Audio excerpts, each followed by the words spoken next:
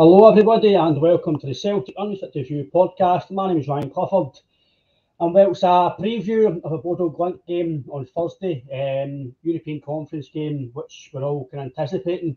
It's been quite a whirlwind since it's been drawn for Celtic fans. A lot is obviously not know much about them and obviously really known by kind of results and what they've had in Europe. But joining me on this episode is ex-professional footballer David Weatherston. David is actually living in Norway, playing in Scotland, and also played in Norway. He'll be able to give us a report about them and more detailed knowledge of them. David, how's things, mate? Yeah, going well, thanks. Thanks for the welcome. As I said, mate, I appreciate you coming on because obviously back in Glasgow we don't really see much of Norwegian football. It's not on the TVs much unless it's on the European channels. So it's really a good kind of podcast, obviously, for the listener and myself to get to know more about Bodo Glimt. Yeah, I mean, I don't think I'd ever watched Norwegian football before I moved here. Even like I've got a Norwegian wife now, but even living with her in Scotland, I had no interest in it. So it's just since I moved here, sort of six years ago, coming up for 6 years. Yeah, that's when I just started getting really into it. And last 3 years in particular, I've hardly missed a game, to be fair, at the weekend. I've been watching a lot of football. Bodo Glimt, I've been a big part of that with 2 titles in the last 2 years.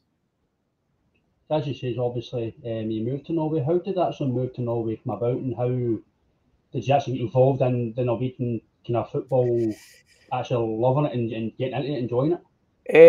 I mean, it was a personal reason for moving here, purely. Like I'd been with my girlfriend, now wife, for 4 years. We'd lived together in Edinburgh, and then after that, we just decided we would try something different. And I'd been playing professional from 2007 when I started playing professionally. I'd been at Queen's Park before that, and by the time sort of 2015-16 came around, injuries I just had so many injuries, and I'd lost my pace, and I just wasn't the player that I could be or wanted to be anymore. So I thought it was a good idea just to go out and start a new period of my life. But I did play some football. I played locally, 4th tier here. It's a little bit different. There's a pyramid system here, so it's 4th tier is not. It's not like League 2. There's like a top tier, a 2nd tier, and then there's 2 3rd tiers, and then six in the 4th tier, 6 leagues, like regionalised. So it's not, the standard wasn't like quite as high as League 2 in Scotland. Probably just below that, to be fair. But yeah, I played a couple of seasons at that level, enjoyed it, but as I say, I was never able to get to a level in my own play where I was like taking it super seriously, because I was always of the view that the football was just a hobby while I tried to learn the language and get myself sorted out here, basically. As you say, is obviously the language. How is the language? Learning another language? Is it language is good? Totally different?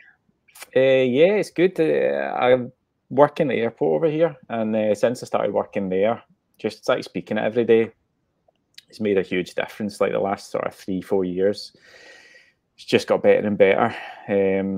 Pretty much, I mean, I'm not fluent by any means, but I can understand Norwegian now, and there's so many different dialects and stuff that are pretty difficult to get. But yeah, I'm on my way to fluency, shall we say? Because obviously, as you say, the pyramid systems and the way football works is different from back here.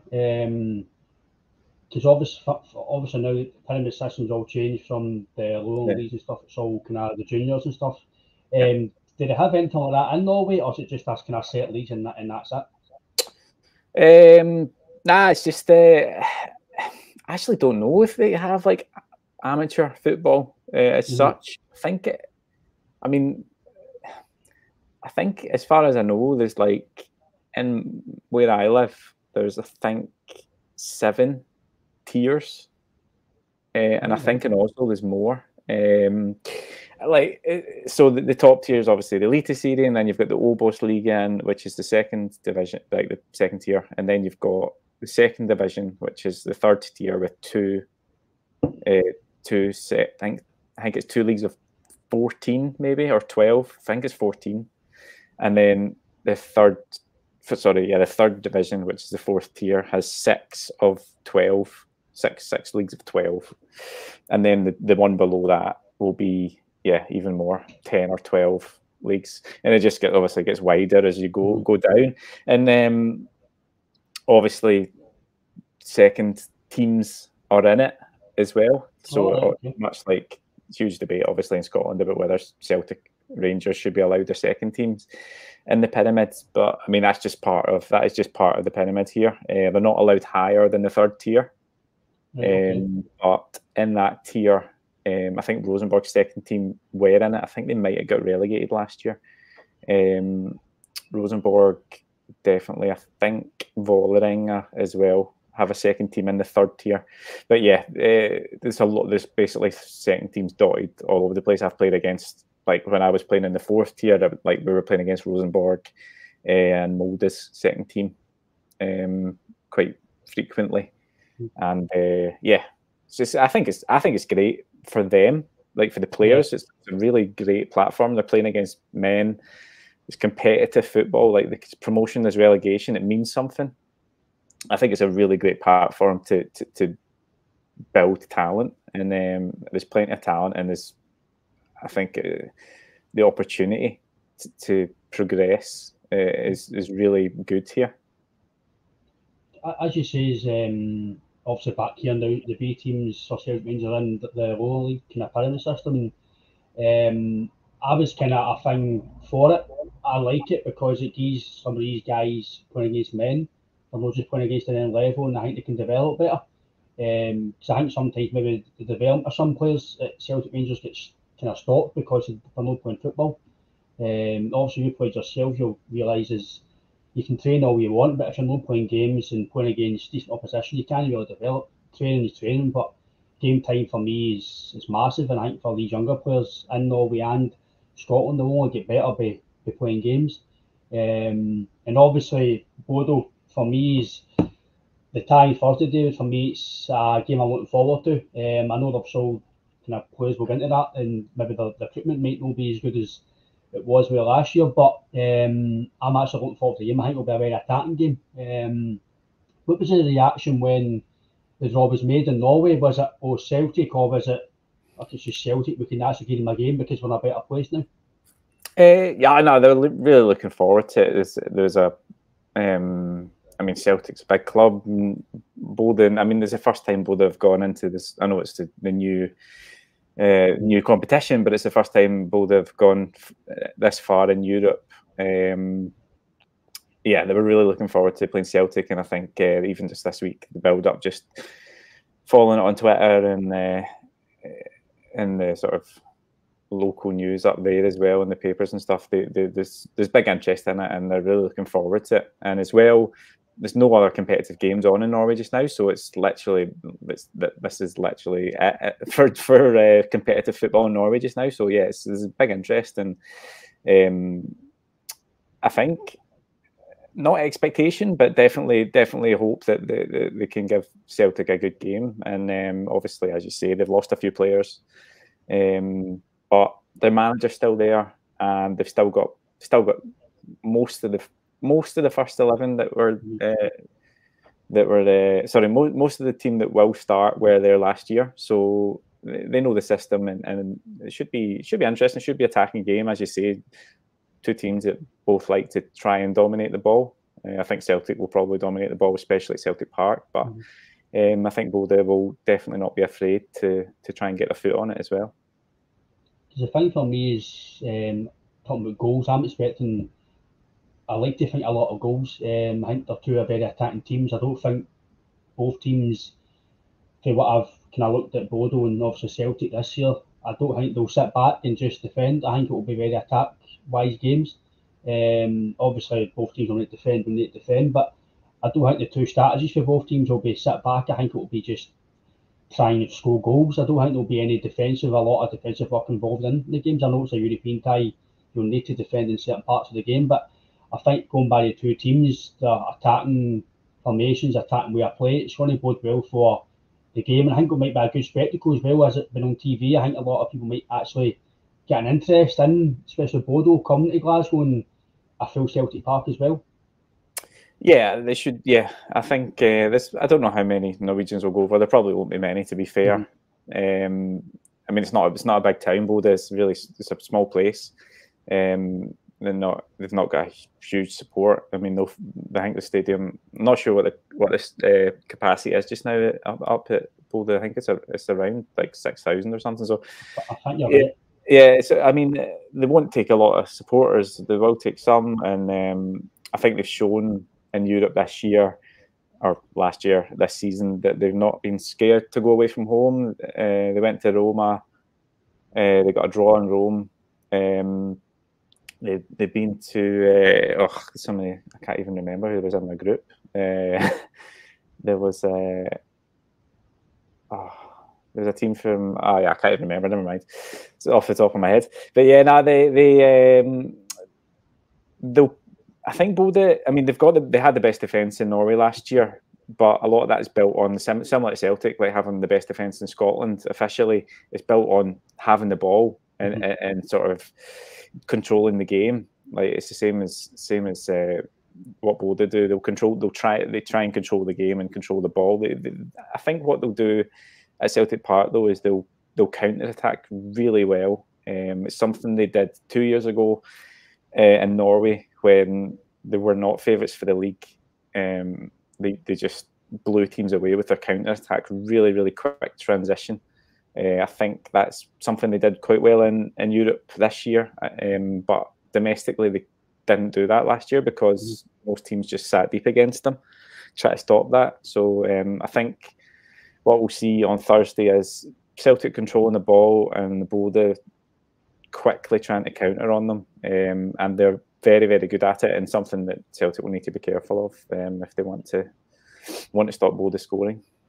And as you mentioned, obviously, they both games against Roma. I know Roma might have played maybe the odd few players that weren't starting 11, but it's still Roma, and they're still a top team in Serie A. So I'm not going to say an unknown team, but to amaze the world, they're not like Celtic, they're not a world nation club. To go to Italy and have that result, it's probably opened Liverpool's eyes as well to Norwegian football and kind of made them be aware that some of these teams do have a lot of talented players, and again, it's maybe putting players in the transfer window as well to go and get bigger moves, because like you've seen guys like Patrick Berg moved as well. So maybe these games are also not a highlight in the season so far coming up, but it might be good for these players to actually play well and get themselves maybe a better move if possible.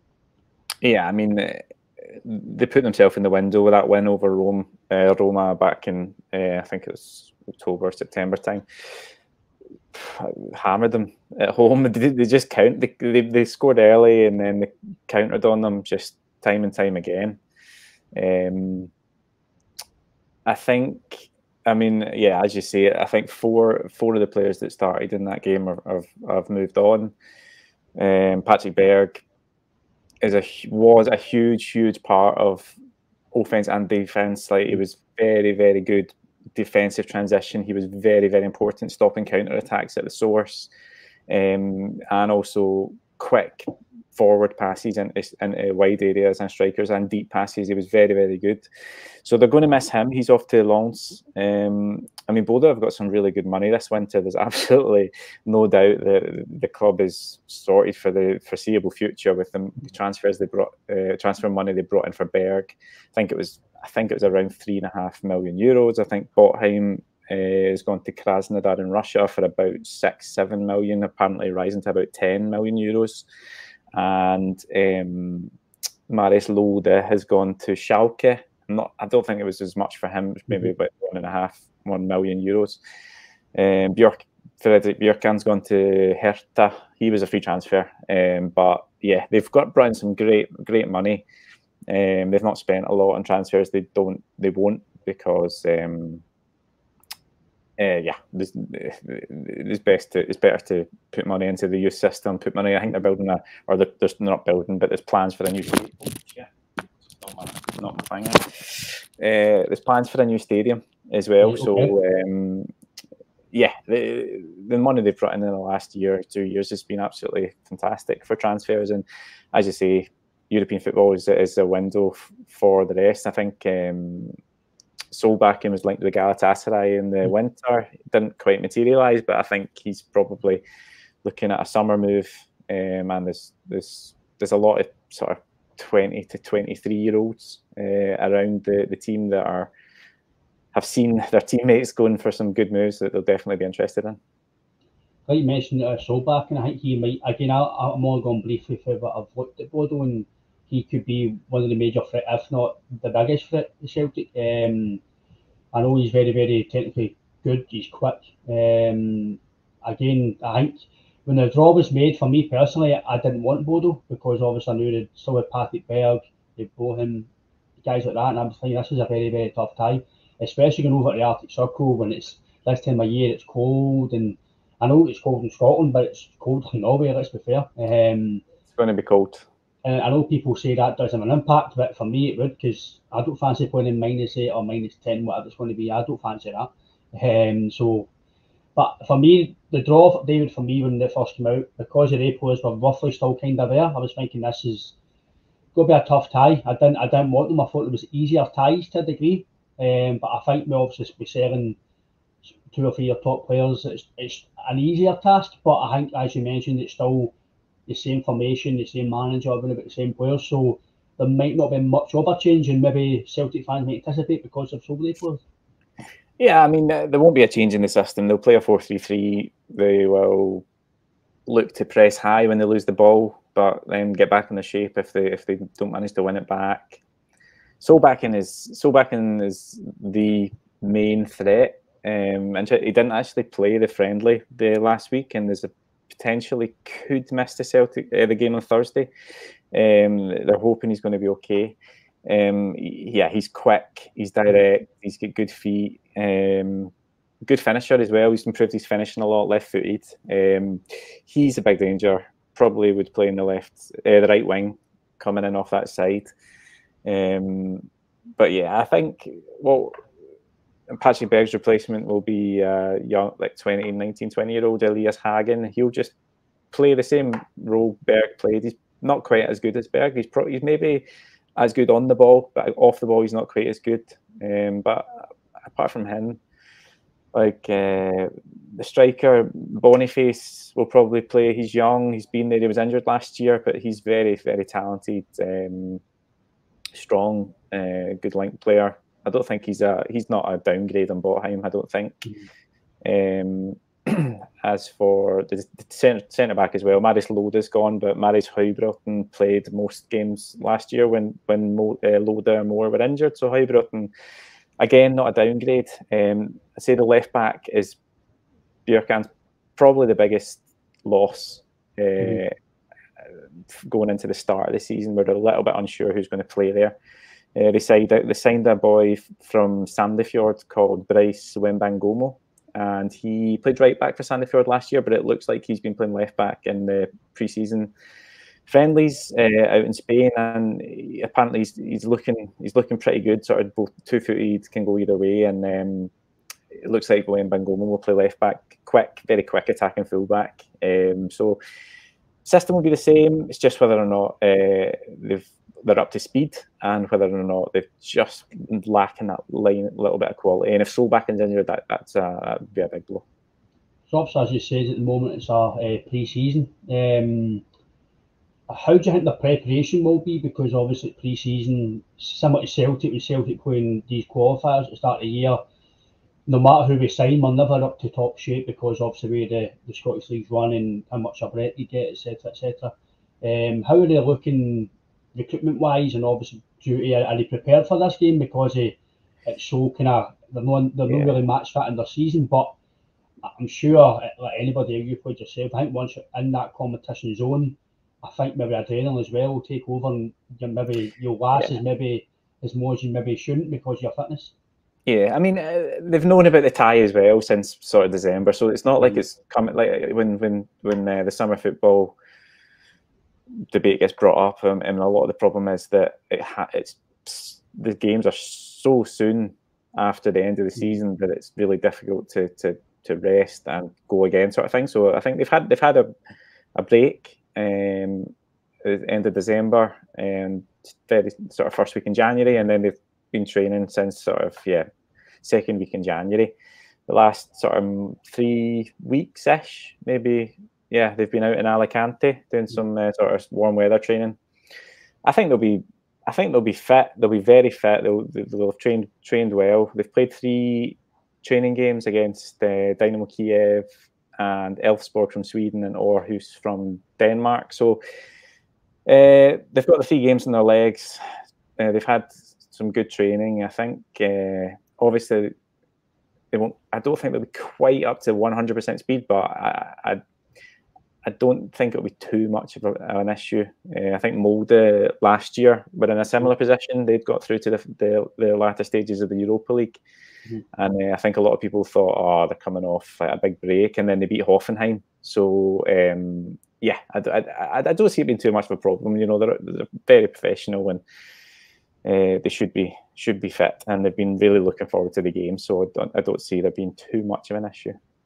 As you say, is obviously maybe somewhat to Celtic this season. The recruitment's been spot on. As you say, they've kind of done, not really spent as much money, but they're getting guys in for a bit of value, shall we say? Because obviously for us as Celtic, the value we've got, I think we've signed 17 players since the summer.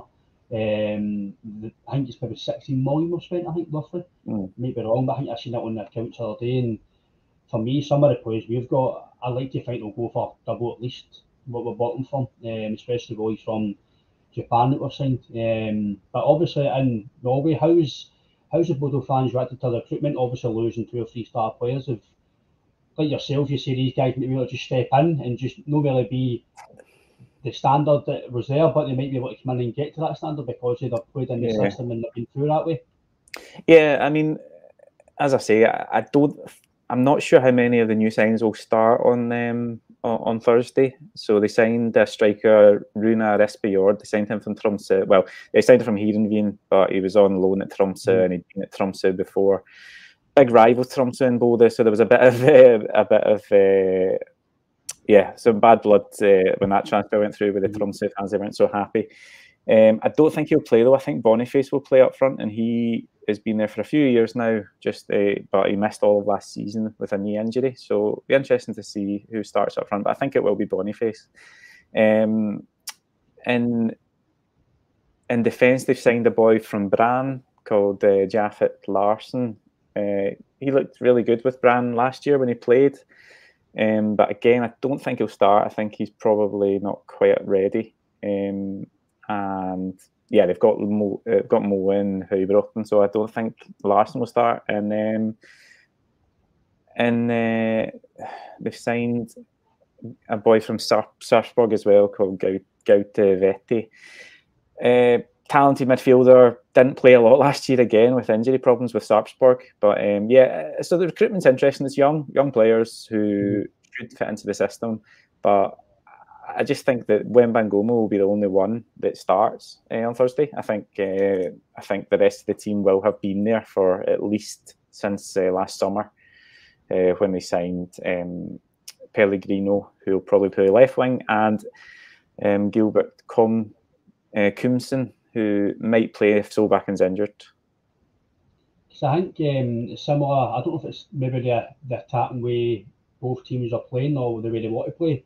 Seems to be, especially at Celtic, and what you're saying about Bodo, it seems to be a lot of young players playing in the teams. I don't know if that's because they're maybe quicker, sharper, more athletic, I don't know, but especially here at Celtic, the way Ange's trying to play, it's really about maybe 25, 26, maybe younger, the guys who are going to come in and have an instant impact and no kind of project signings like we've had in the past at Celtic.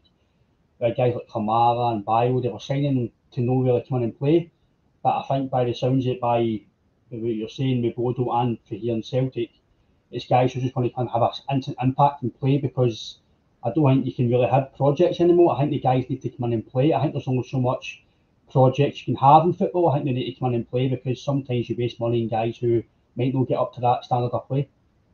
Yeah, and I think there is a big succession plan, and similar with Scotland as Norway. Maybe not so much Celtic as like Bodo Glimt, but there's such a succession plan. You have to plan for players leaving, because if they do well, they're going to leave. So I mean, last winter they lost their front three. They had to replace them. This winter they've lost 4 players that they have to replace, and if they do well again in the first sort of 3 months of the season, they'll probably have to replace another 2 players. So there is a succession where you have to be signing players who you expect can fit into that role, either now or in a few months' time when somebody else leaves. So yeah, the thing with Knudsen is he doesn't rotate a lot, so he doesn't need a big squad. And there is some good young players there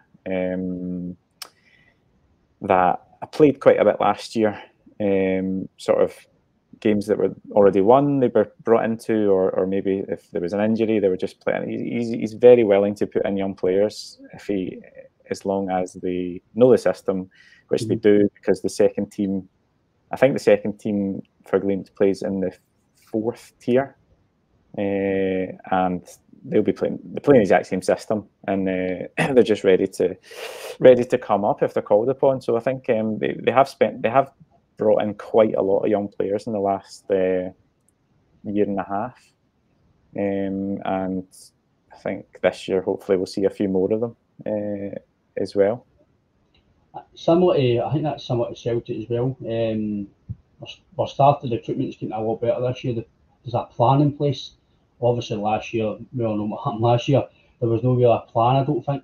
I think this year there's a plan under Ange, and I think Celtic fans are trusting the way we're going about, especially in European football. Sometimes, I wouldn't say we're whipping boys, but sometimes teams just get Celtic now and they think, oh, that's it, the tie's won. But I think maybe since Ange come in, obviously with the games with Leverkusen and Betis and stuff like that, I think maybe teams are starting to maybe take notice of the way Celtic try to play.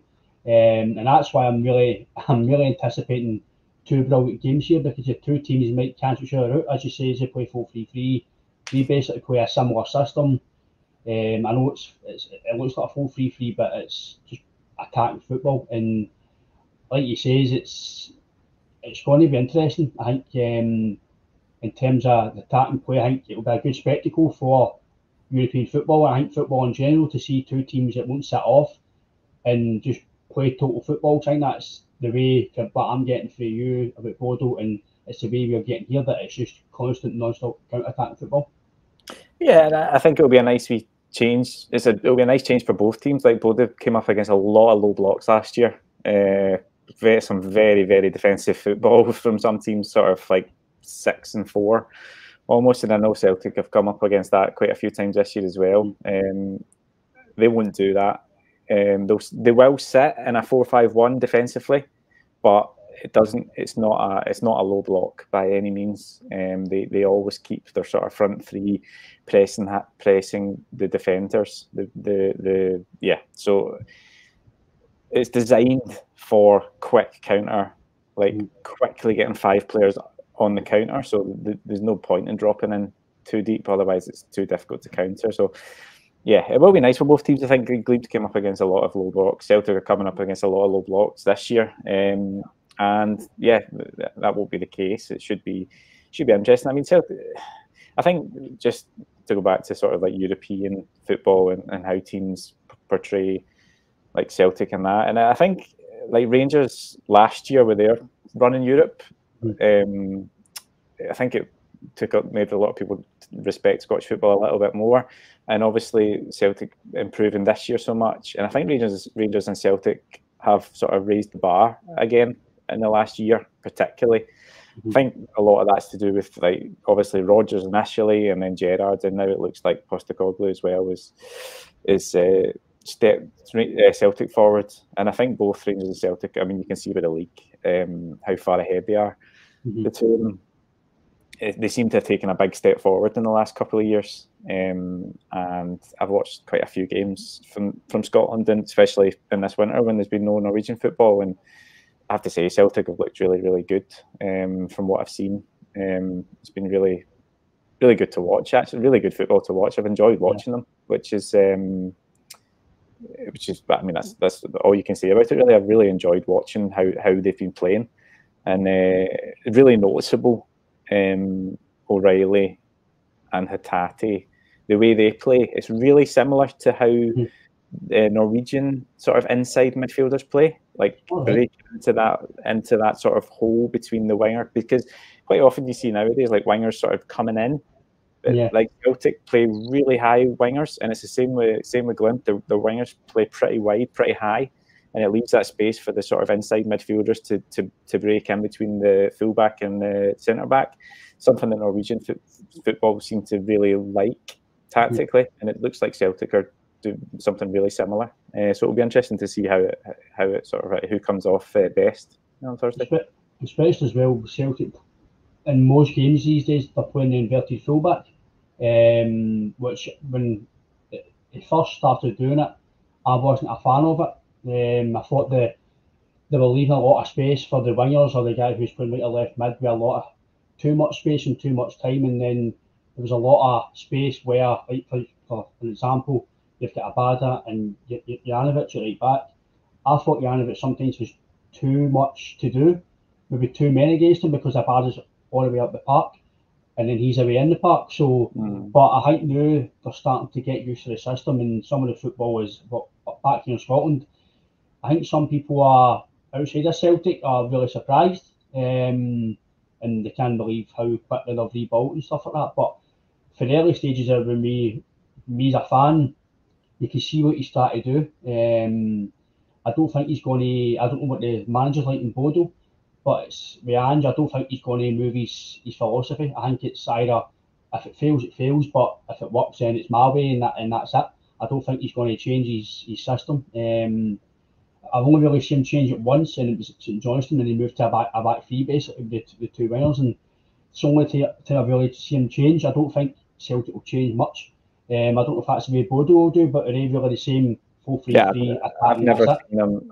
In all the 3 years I've watched them, I've never ever seen them play in a different formation. So yeah, I don't think they will, to be honest. I think that bodes well for the game, and then I think it'll be a maybe cat and mouse, or you attack, you attack.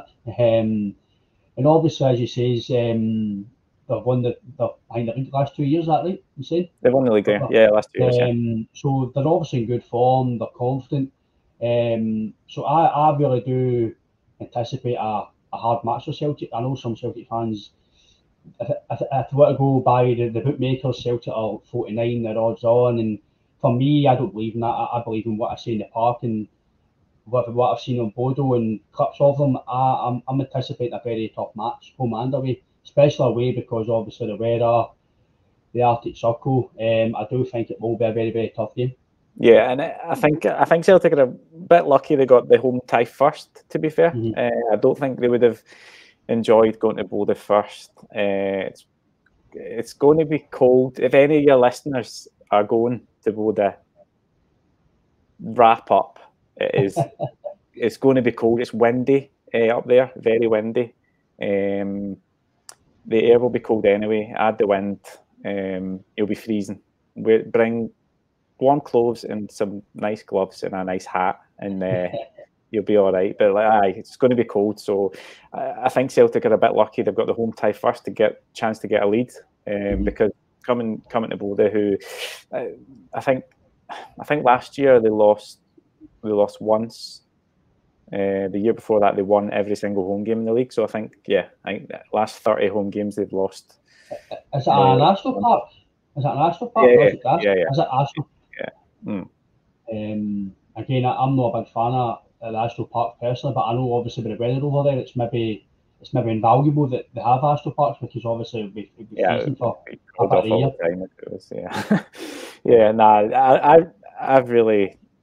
I've obviously played in a lot out here on Astros, and I don't mind them. I've not got a problem with them, and if it's a good surface, good Astros are pretty good. I like them, but I'm not sure how new it is actually up at Asmira, how new the surface is. But yeah, it'll be cold, and if it can get hard if it's like really really cold. So it'll be interesting to see how Celtic adjust it. It should. Well, I mean, if the game's close on Thursday and they've got to go to Bodo and do well, then it'll be interesting. Yeah. Because obviously, I've spoke about the positives are very attacking and technically very good. What's the kind of, what would you say, are they any weaknesses of any vulnerabilities about them, or are they actually quite a balanced team?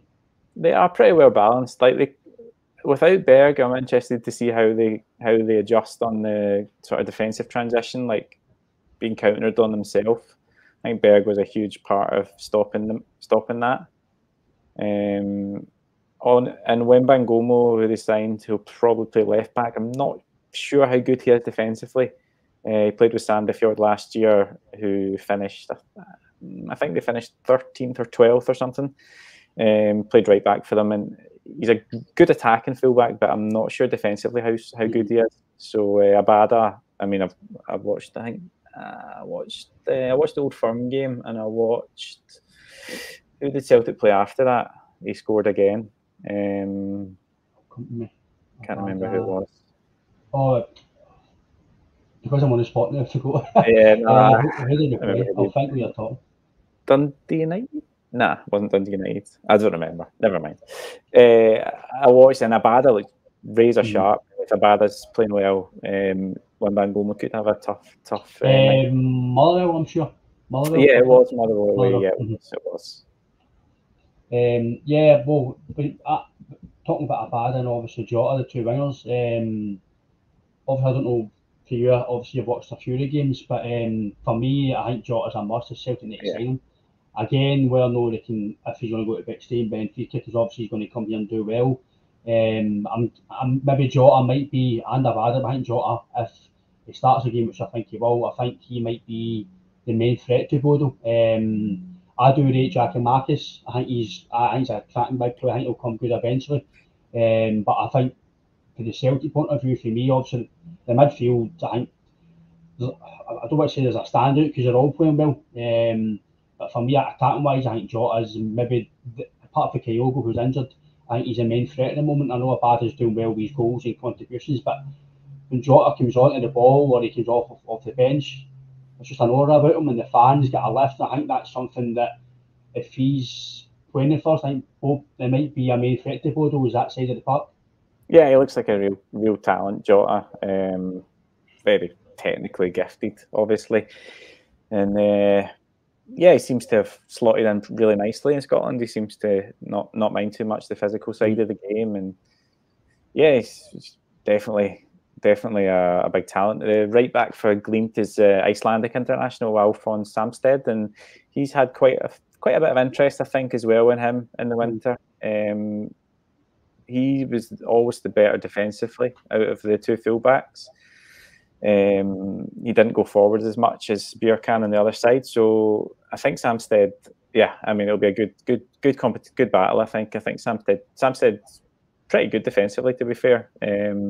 But yeah, as you say, Jota he does look like a very very talented player. So I think I seen as well. I think it was on Twitter earlier on. I think the goalkeeper for Bodo, he says he's seen the game and he's like, "Oh, that was impressive." The game against Rangers. I think I don't know if it's put fear into him, but he did say he was very impressed by him, and I think he's expecting a tougher game now because he's watched the game and he's seen the atmosphere. And I don't know if do you think I know they're playing in Roma and stuff, but do you think if it's a full crowd and the fans are really kind of up for it, do you think it might put a bit of fear into the Bodo players, or do you think they're maybe that's not really a thing against them? I don't know, to be honest. Yeah, I mean, maybe. I mean, when you play against a big crowd, it is not doesn't scare you, but it definitely intimidating. You notice it, and you can't hear yourself think, and you can't talk to each other properly. So I never played at Celtic Park, but I did play against Celtic at Hampden, and it is noticeable, the noise when there's that many fans. So I mean, I don't know. I mean, Heiken is the goalie. He's made his debut for Russia, I think, recently. Right. Yeah, he's yeah. I guess I mean for a lot of these fans, they've probably, or for the players as well, they've probably watched Celtic before. They've probably watched Old Firm games before. I mean, it's worldwide interest in Old Firm. So yeah, I think it could have an impact. But I mean, yeah, as you say, they've been to Stadio Olimpico and seem to enjoy it there. So yeah, it should be okay, I think. And obviously as well, I think that the Scandinavian kind of regions, Northern Continental talent, I think it's kind of well known. I think there's a lot of, as you mentioned, a lot of young players, 19, 20, who maybe catching the eye, and they're starting to maybe make their way in football. And well, obviously the signings of Berg and guys like that, I think the Norwegian, Denmark kind of regions are getting looked at more for talent and value wise. Is there any players that maybe Bodo, as well as any in Norway, that are up and coming, you think maybe Celtic or teams of this side of the continent might actually be interested in and think value wise and might be a standout? Yeah, I mean, yeah, it's hard to say. I think a big problem is that I was speaking to someone who I know who's part of the St Johnstone setup, and the wages here are really good. So a lot of the sort of teams in Scotland can't really afford the wages for a lot of the players, like players at the bottom end of the league and stuff. They're on good wages. So I think a problem for a lot of the teams in Scotland is they just couldn't afford unless the player decided that they saw it as a good stepping stone. I mean, Hibs just signed 2 players from Bodo Glimt in the winter there, but they'd never played for and they might have played maybe 1 or 2 games for the first team, but they did most of their work on loan all of last season, both of them, and the season before that as well. So that's the kind of players that Hibs are looking at. Financial wise, I think, I mean, Melkerson, who's gone to Hibs, looked like a real good talent, but I wouldn't say he's like one of the best talents out here. Like, there's a lot of guys who are playing in the top league who are sort of 19, 20, 21 who could jump over to Scotland and do a job. Like, I don't think the levels are that different, really. But yeah, I mean, hard to say off the top of my head. So many of the players have been picked off recently. I'm not actually sure who's still here. There's a guy called Osama Sirawi that plays for Vålerenga, who is super talented little winger. I think he's about 20, 21. He's one that has caught a lot of interest. I was very noisy about Björkan being available in the winter. I kind of wanted Celtic or Rangers to take a punt on him, and just so I could see somebody like him in Scotland. He's a left back, and he's going to Hertha Berlin instead. He would have been absolutely ideal, I think, for the left back slot at Celtic in particular, who kind of needed one. Who else is there? I mean, yeah, there's plenty of talent, and I think the thing is, it gets taken so quickly. Like, you've got 6 months. If somebody has a good 6 months, they've gone, and that's it. Like, especially now, like I was saying to you before we went live, that post Brexit, it seems like Norway is a good market for British clubs. Scottish clubs can look at Norway, and I don't think there's the same red tape that the rest of Europe's got at the moment. Obviously, Norway's not in the part of the EU, so I think in the next couple of years you might see quite a few more. There's obviously been Sondre Solberg Johansen, he's gone to Motherwell, and Runa Hauge and Melkerson are at Hibs, and it'll be interesting to see. I think there'll be more. I think there'll be more in the summer, maybe, and if not the summer, then in the next year or two, I think we'll definitely see quite a few more coming over from Norway to Scotland. Scotland's a great window. If you want to go to Scotland, what an opportunity to go to England after if you do well. Like, it's a great opportunity. if he can do it. And I think they're seeing the talent that's out here and taking notice. There's obviously Celtic in the past, saying Johansson, Shevchenko, they've had guys from that type of region, and Back. He brought that as well a long time ago. And I thought Johansson for me was superb for Celtic. I know he had a wee spell where he didn't really do well, but I thought when he signed, I don't think he signed for mega money either. No. I know Dyer, maybe he was the lure to come to Scotland, but I was impressed with Johansson, and it just shows you that there's talent everywhere, even Scotland, Norway. Yeah. It doesn't like Patrick Berg went for like €3.5 million, and honestly, he's top level holding midfielder. He is really, really good. I know before he went to where's he went again? Lons. Yeah. I know there was rumours about him going to Celtic, but again, I don't know how strong they were. If it was just agents putting things out, I don't know. But there's a lot of Celtic sites like who do like tactical stuff and breakdowns, and they were all really saying Celtic need to get this guy. They're saying everything is his press, attack and play. Just I think all the stats and numbers for his value was phenomenal. I don't think Ange Postecoglou looks at Celtic's Twitter, but I think if he did, I think if managers did, I know. But I think if maybe some of these guys who do look like that off Twitter, for me, Patrick Berg was a standout, and like you say, for £3 million. A few of us in the group chat were even talking about like, we can't believe he went for that amount of money. It was like, that's not a lot of money for a guy with the talent and the stats. And like obviously these days, you probably know yourself, David, that stats is a big find now in signing and scouting, because obviously we all know you can look at a player and go, yeah, he's good, but I think stats and video evidence tell you a lot more now than just your open eye.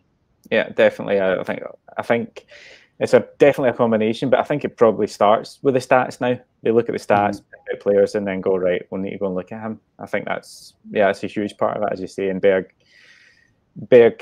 showed up very well in a lot of important sort of holding midfielder statistics last year and the last 2 years. I think he was the player of the year last year in the latest series. I think he was voted player of the year. For me, he's been the most important player for them in the last 2 years, and that's including guys who have scored tons and tons of goals for them. So yeah, I think Berg is an example of the type of player that you can get for here for really good value. I've got 2 questions as well. Somebody asked, who do you think will win that main league? Do you think Bodo will be a shoo-in for it, or do you think because they've maybe lost 2 or 3 players, maybe some more teams challenging? Yeah, I think it'll be close again. It was close last year, in fairness, for most of the season. I think Molde fell away just towards the end, and Bodo just kept grinding at results. In fact, there was a time, I think Bodo played Molde in Molde about 5-6 games to go and beat them, and that kind of confirmed that they were going to be champions again. I think Molde will be good again, and I think the Rosenborg should be a little bit better this year. They've got a new manager. Should be a bit more organised. And to be fair, like Bodo, I think Bodo will probably be just favourites, but I think it'll be tight. Yeah, I think it will be Bodo, Molde, Rosenborg, maybe Lillestrøm, maybe Vålerenga. There's like 4 or 5 teams that should definitely have a run at it.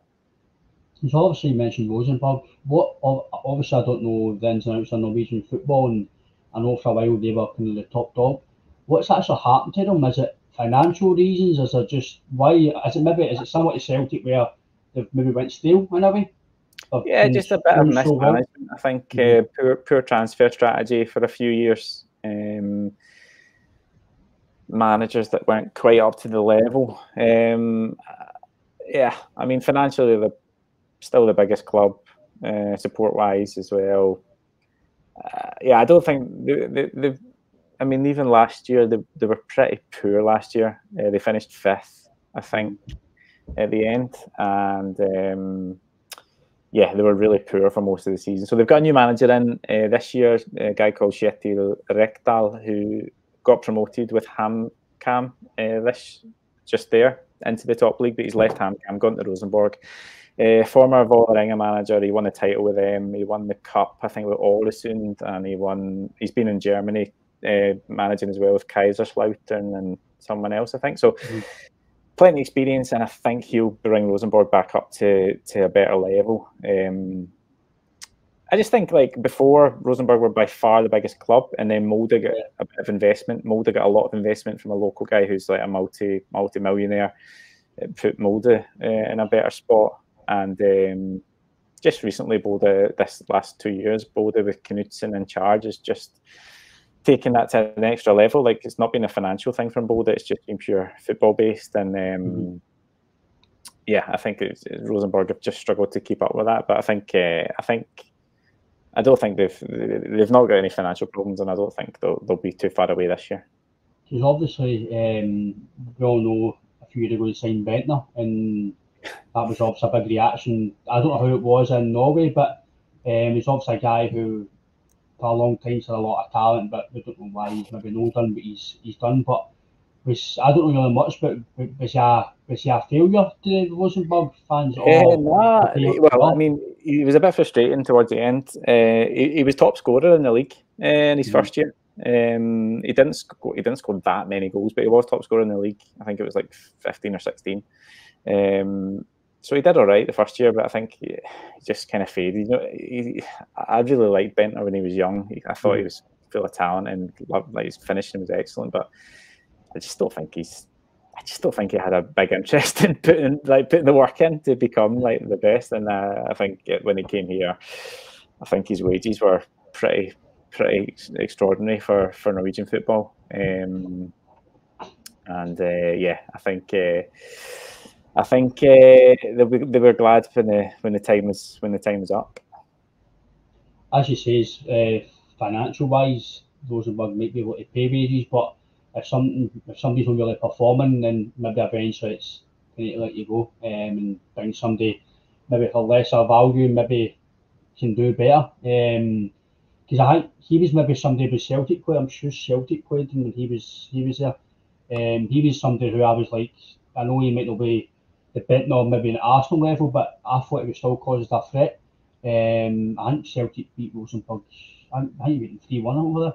Yeah, they did. I was at the game. And I actually thought Rosenborg back here. It was more Rosenborg. They were not Rosenborg anymore in a way, but I still thought even with Bentner there, I thought he could still cause us a bit of hassle because I know he might not be playing well at the moment, but talent doesn't lead you. You've still got that in you, so that could have been a game where they thought, you know what, I'm sure I turned up today. That was quite a poor Rosenborg team, to be fair. I think they were really struggling at that point. I think, but yeah, I think financially they can afford good players. They've signed a lot of sort of older players recently, which has been a really poor recruitment strategy. I think this winter, has been a little bit better. They've signed quite a few sort of younger players. So hopefully they pick up a little bit. As I say, I'm about an hour away from Rosenborg, its home stadium. So I was at both Celtic games because Celtic played. I think it was the year after they drew 0-0 after beating them at home. They just comfortably held out at 0-0. So yeah, I try and go to Rosenborg games when I get an opportunity. But yeah, the last well, obviously with COVID, the last 2 years it's not been ideal. But yeah, it would be nice to have them at a good level again, so I could go and see some European games, like proper good European games. Yeah. Another question as well. Bodo asked, who's standout players for you personally, and obviously in Norway, of the OBOS Ligaen last year, and who do you think will be kind of the guys that might maybe move forward from that league? Yeah, there's quite a few who have already moved. One of the best was a guy called Taufik Ismail, who was a Nigerian boy. I think he's about 2021. I think he might be born. I think he might have been. I think he's born in Nigeria and then moved here. But yeah, he's a really talented winger. Lorient signed him in the winter. He's back on loan at Vålerenga, so it'll be interesting to see how he does up a level. Also, who else did we have? We have there's quite a few. There's one still playing in the Obos called Iman Markovic, who's I think he's Norwegian born, but I think he's like Norwegian Bosnian sort of midfielder. He looks really good. Interesting to see what happens with him. I think he's about 22. But yeah, with the Obos, it's quite the level with the Obos. I think it's quite similar, probably maybe to sort of. I think the top half is like top half championship, but then the bottom half more like League One. So it's quite hard to tell. Like I got a season ticket for one of the teams in the Obos, just a local team, Sheerdals Blink. They finished third from bottom last year in Obos and stayed up in the playoffs. So I did watch quite a few games last year and saw quite a few players. Actually, Sam Rogers just signed for Rosenborg this week from Hamar Kamaraterna. So he was one of the sort of central defender. He was playing there last year. He's just signed for Rosenborg. Apart from that, and it gets picked up quickly if you're a young talented player in the boss. You're up in Elite Serie. And there's a boy called Sivert Mansverk who signed for Molde last year. He's like 18. He looks very good. He's very, very talented sort of midfielder. I'd be interested to see how I think he'll do really well this year. He could be one to keep an eye on for next season. That's something in kind of previous podcasts about transfers and recruitment.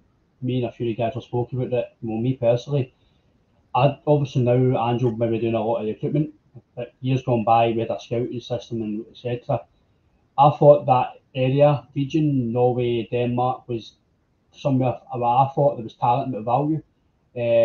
Like you say, there's guys maybe 18, 19 that maybe the Celtic or Rangers or even Aberdeen that can maybe be looking at and picking them up for, let's be fair, out to nothing compared to what Celtic do pay some transfers for some players who come here and don't really do very well. Do you think maybe Celtic Rangers, obviously depending on what their transfer strategies are, do you think they maybe should be looking at that type of region more because, as you say, 17, 18, 19, before they get to that maybe Bodo, Glimt, Rosenborg level and they play week in, week out and get more notice? I think you should maybe scout them a bit more into their background a bit more. Yeah, I think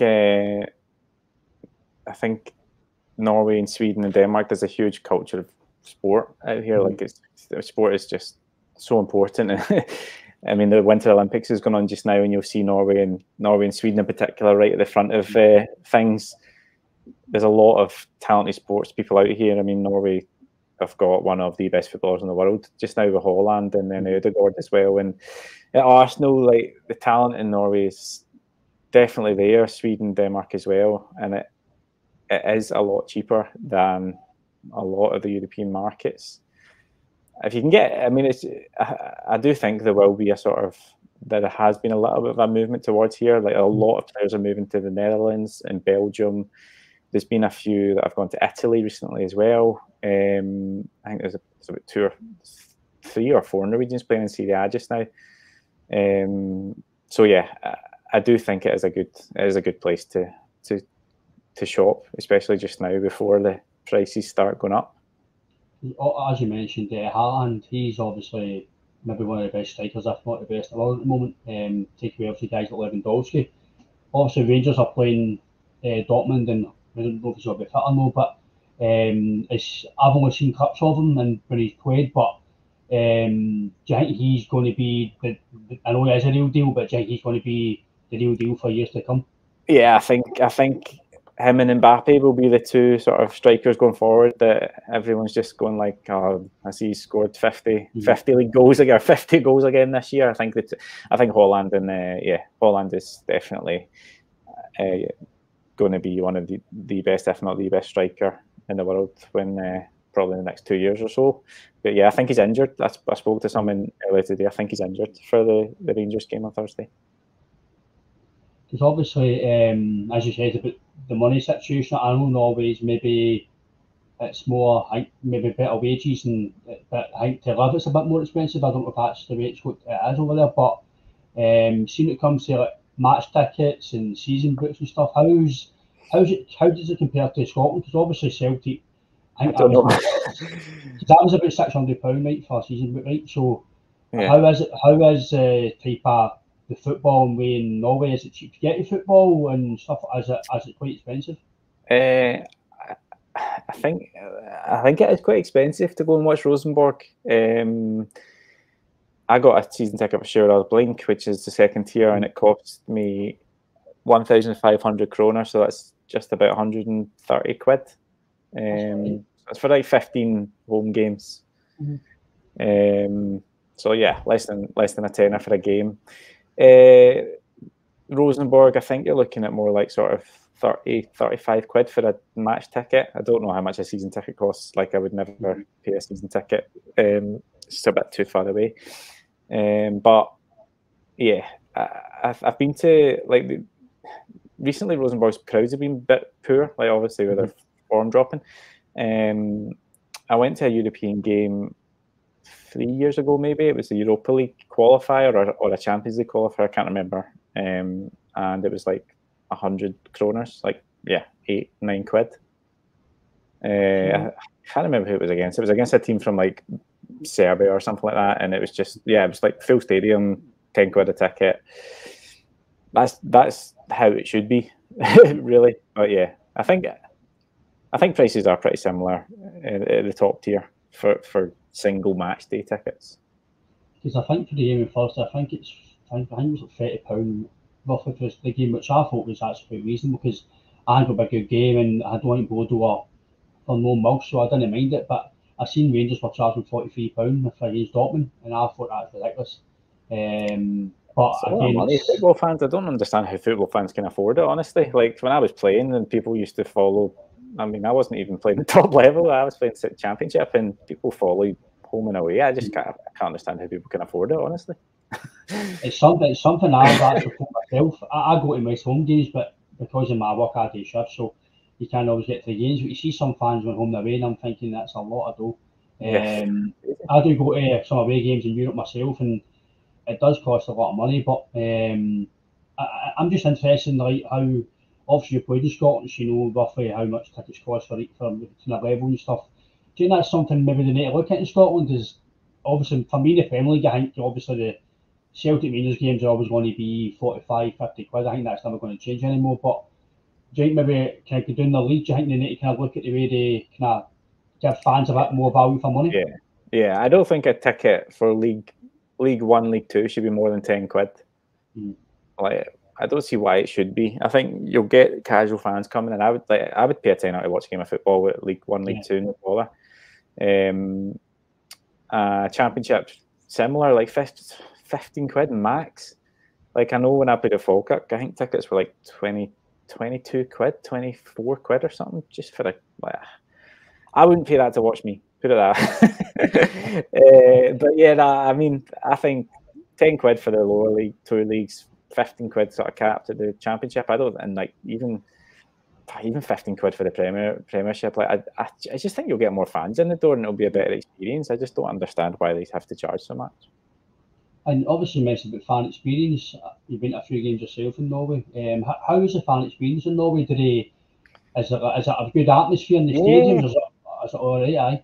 Yeah, I mean, Lerkendal, like Rosenborg Stadium, it is a good atmosphere. Like, they've got the sort of tifos behind the goal, and the sort of singing section and stuff behind the goal. It's pretty good. Like, there is a lot of, I think, like, families go to the games and stuff. So where I sit is not so much, like, where I would sit is not so much singing and stuff. But yeah, to be fair, it's a good atmosphere, and like, if the stadium's full, I've been at a full stadium there before. It is really good. It's a really nice stadium at Rosenborg, and it is a good atmosphere if it's a full stadium.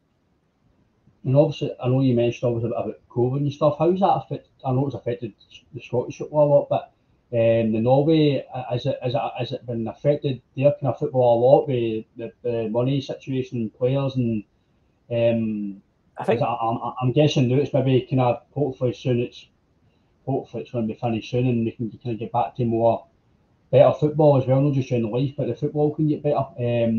How's it been over there with the fans and all the stadiums getting shut? I mean, everything was shut. So the first year, so that was 2020. I don't think the league started until June instead of April. and then they sort of squeezed all the games in with no fans for the whole season pretty much. And then last year, I feel like last year started a little bit late again, and then there was like sort of like 500 fans, and then there was like a little bit more, and then it went back down to 500, and then but like now Norway's completely opened up. Just this week actually, finally decided that we're just treating it as a normal illness. If you've got corona, you're sick, and that's it. I mean, financially, I don't know how much it affected the football clubs. There's a lot of support from the government, obviously, but the football, which is like sort of lower league football, was cancelled effectively for the whole of 2020 and half of 2021. There was no like fourth tier and down. There was no football. There was no competitive football. So there was a lot of boys. Well, I think how many footballers like sort of at that tier, fourth tier, fifth tier, sixth tier, boys and girls who play football sort of 2 or 3 times a week and play at the weekend didn't have that opportunity for a year and a half. I think it's just, I mean, the effect that must have had in a lot of people's lives. I'm lucky that it wasn't affecting me, but the effect that must have had in a lot of sort of young guys' lives. And I think a lot of people have like given up as a result. It'll be interesting to see like what happens if there's like this 1 or 2 year gap of just like missing talent. It'll be interesting to see like if in like 5-6 years time, if there's just like this gap of talent that's disappeared.